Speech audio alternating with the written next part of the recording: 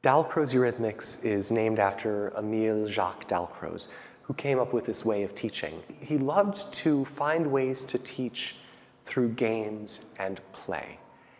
And so this game that you're about to see, it's a musical game where I've simply asked the students to jump so that they land on the fourth note I play.